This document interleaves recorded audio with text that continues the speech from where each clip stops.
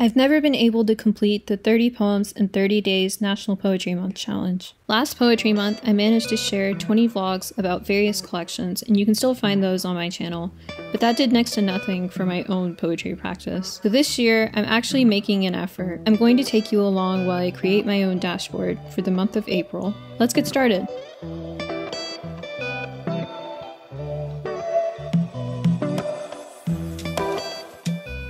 Start with a blank page, and I call this National Poetry Month Tutorial.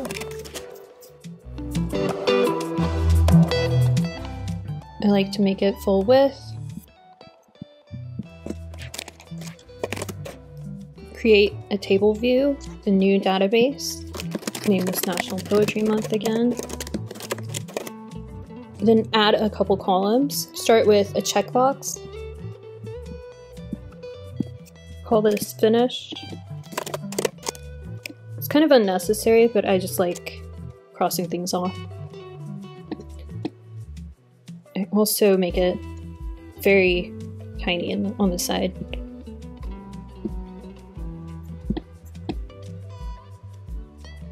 Add an ID column with the prefix day.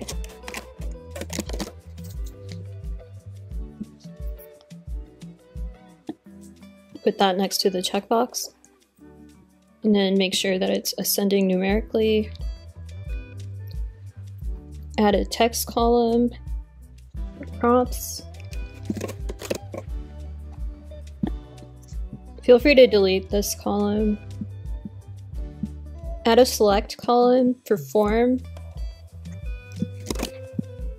and a multi-select column for themes. Add a date column. Let's go ahead and put all 30 days here. I would just add 2 columns and then select them all and duplicate until you get to 30.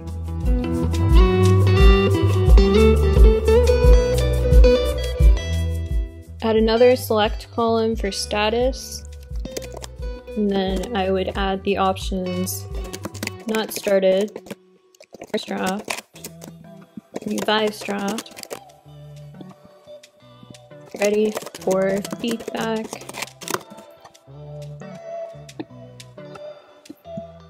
and published.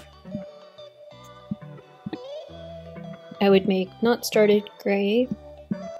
First draft could be orange, revised draft green, ready for feedback blue, published purple. But obviously that's up to you, whatever you want to do. I would move this over so that it's right next to day. Now I'm going to add a relation column. If you followed my last tutorial for poets, you've seen how I have a submissions dashboard that I use to keep track of submissions, and you're just going to connect that here. If you haven't seen that, I'll be sure to link it here. Go and watch that if you're interested in being able to keep track of where you're submitting things. But here you're adding the relation that will show you all the magazines that you've submitted to so far if you set up that dashboard. And if you're interested in sending these poems out someday to those same journals, you'll be able to do that easily by setting up this relation here. So I'm clicking submissions in progress because that's the related database. And I'm going to make sure that it also shows up on submissions in progress. Now when I click here, it's going to show me a bunch of journals that I've entered there. This is good for if you're writing toward a specific call for a submission. I don't really see any other usage for it. But it's also good if you're keeping track of your submission somewhere. You'll have a column that says National Poetry Month on the Submissions in Progress dashboard. And I can show you how to configure that so that it's not messy. Then on the submissions dashboard, you can add a formula column that says all content, and just combine content and National Poetry Month, and then it'll show you everything that you're submitting instead of just the content that we worked on last time. You're gonna have to go through and manually add these dates.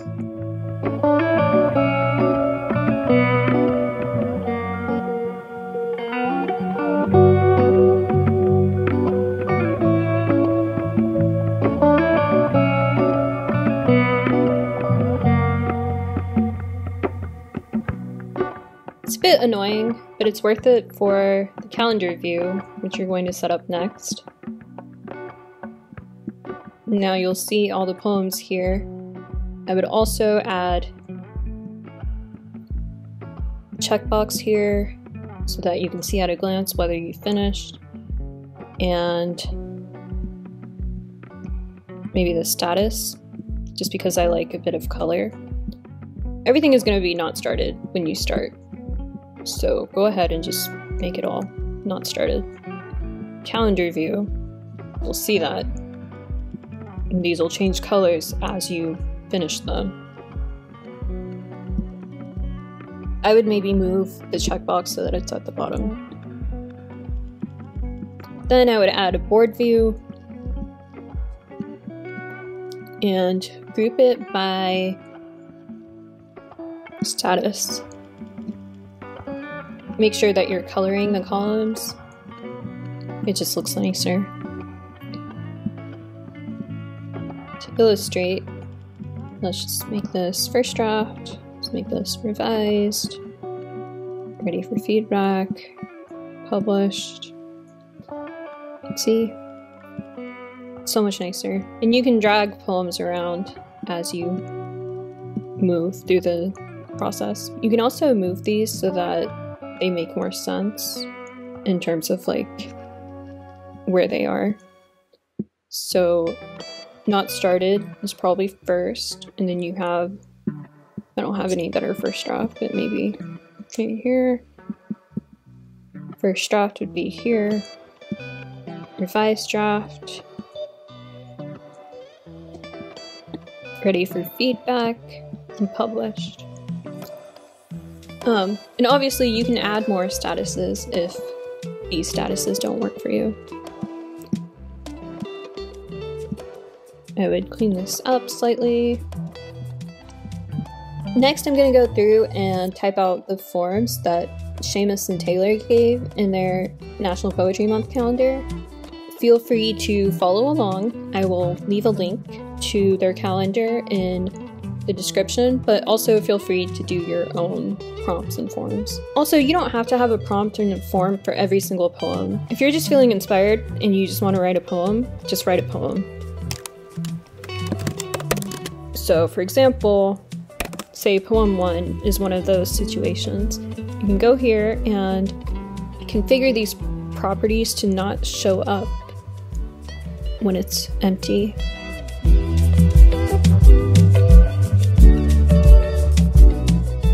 And then it just simplifies it for you a little bit.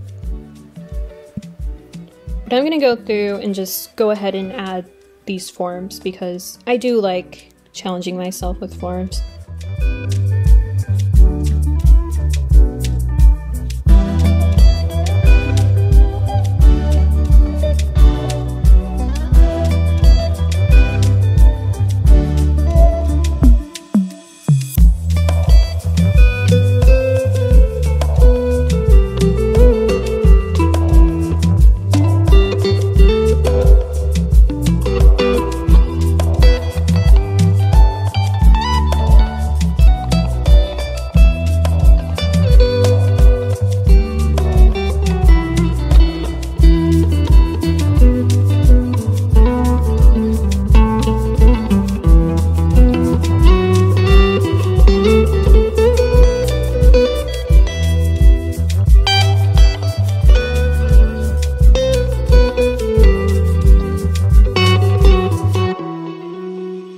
So my camera cut out, but I finished typing all of the forms.